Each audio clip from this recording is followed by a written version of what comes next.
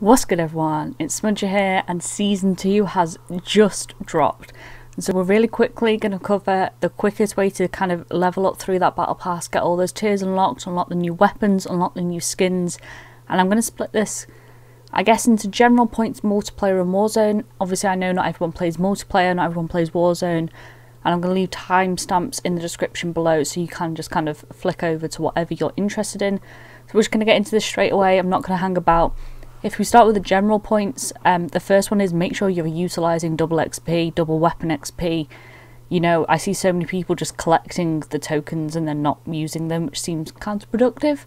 So just make sure, you know, you've always got one of them running, because the way the Battle Pass works, I'll quickly cover this, is 1000 XP is 1%, and a minute of game time is 1%. So like, it seems like it's going to take forever, but they run concurrently, and if you kind of farm XP as best you can, it does go up relatively quickly.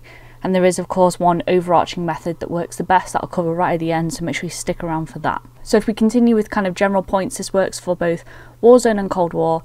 Make sure that you're switching between operators. Obviously in Warzone you can just hit the random button and it'll give you a new operator every game pretty much. And this is because you'll find yourself completing challenges without really realising that you're doing so. And that's a massive benefit because it's free XP, you know, you don't have to think about it, there's no kind of real grind there to get that XP.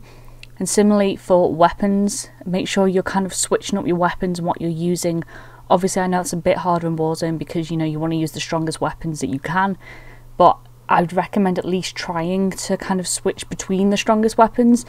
Maybe you favour a certain weapon like the FFAR, maybe, you know, go use a different gun for a bit, you go back to the MP5, use the Cold War MP5, just because if you unlock those lower tier, I guess we could call them, lower tier challenges, it's far easier. And obviously in Cold War, make sure you're switching through the guns as best you can. And so if we actually move on to the multiplayer experience, particularly within Cold War, obviously, make sure you are rocking Nuketown 24/7 as much as you can. It's the easiest way to get XP, it's the easiest way to rack up XP. Obviously it's the most popular playlist by far in there, and I'd really recommend it if you're just kind of looking to play a few casual matches but still want to make some decent progress towards the tiers. Obviously there's no such thing as casual matches in Call of Duty anymore, but as casual as you can want. You know, there's no real pressure to play the objective in these modes. People are only there to level up guns, which I get, and if there's like an Express 24/7 comes back, then obviously you're going to be able to rock that and have a lot of fun in that as well. So any of those 24/7 game modes are the best, but just because they're not the most objective based doesn't mean that you shouldn't play the objective. Now I may be biased because I love to play the objective, but it's a really easy way to rack up XP, just like, you know, like sit in a hard point for a few seconds and you're going to rack up some XP, capture a flag and domination, like simple things, like they're not game breaking things, you don't have to sweat super hard to try and get the win, but it works. And that leads me on to the next part, is even if you are losing, stay in the match. Even if you're having one of those games where the team you're playing against is called in like 4 different attack helicopters, just stay in the game, chill out, you know, just accept the defeat. Try to limit damage to your KD, because you get a massive boost of XP just for completing a game. It rewards players for not rage quitting essentially, so it's worth it. Even if you do lose, you do still get that boost of XP. That's very valuable in terms of it. And then I guess next up within Cold War is check out the challenges for the season. So every season there's going to be kind of new challenges for people to complete. Some of them are super easy, you'll do them without really realising, but if you spend like, you know, 30 seconds just kind of scrolling through that challenge page, you'll see there's a ton there that you could do without putting a whole load of effort in, and it's, you know, it's a free 2000 XP here, free 5000 XP there. Like, they're not super difficult challenges in my opinion, or they're not usually, and so I definitely recommend making sure you're taking advantage of that in order just to gain a little bit more XP.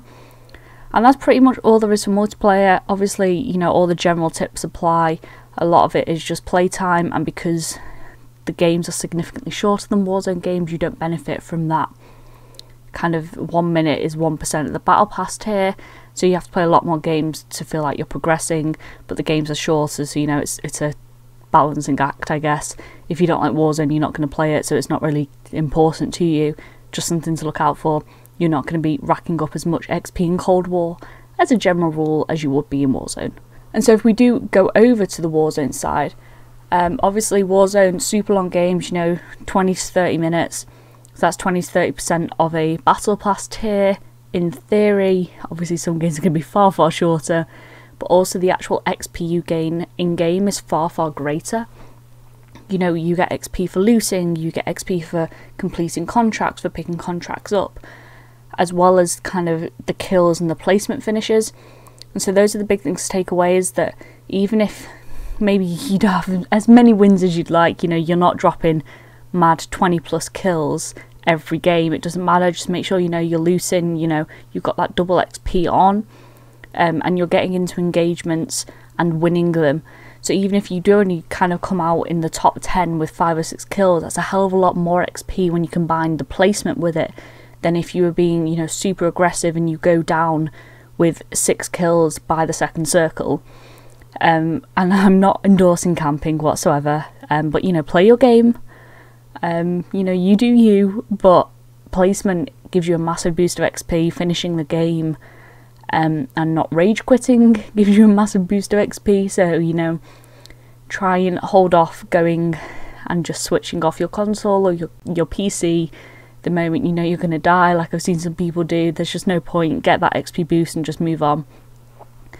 And this kind of moves me on to the very, very big point that I know a lot of people brought up, I've brought up before, and that is the best way to tier up and to level up is plunder. I think a lot of people are starting to catch on to this now, but I still know a few people aren't. Plunder is by far the easiest game mode to just farm XP. You just do contract after contract. Supply run contracts are fantastic. They're great for leveling up weapons as well, as I'm sure a lot of people know now.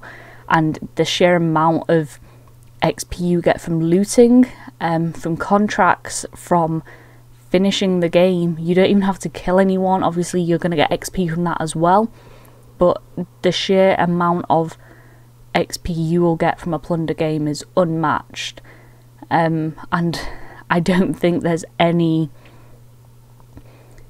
kind of fix for that at the moment. Not fix, but like kind of competitor. Obviously people are going to play the zombies game mode, which I haven't covered in this on purpose, purely because I don't know anything about zombies. So I'm not going to, speak on something that I don't know a lot about. But plunder is by far the best way to do it. And I can't think of a better way to kind of get around that, unless there is an XP glitch that I'm not aware of. That is going to be the easiest way to get through that battle pass as quickly as you can. Obviously the downside is that it's pretty boring to play. You don't want to be playing it for all 100 tiers of the battle pass. You're better off just playing your game and making sure you're keeping note of the challenges you're completing. If you've got an XP token on, those basic stuff, so you can keep playing your game and level up just that little bit faster, would be my advice. Obviously if you do want to maybe unlock one of the weapons, because they've just added the Galil like properly, you might run plunder for a bit just to make sure you get up there. That's understandable. I wouldn't recommend playing plunder for all 100 tiers. That would really start to drag on after a little bit, and that really is all that is to it. As always, I hope you enjoyed the video. If you did find something useful, make sure to give it a like, subscribe if you want to find your way back. I hope you all have a good day, and I'll see you next time. Bye.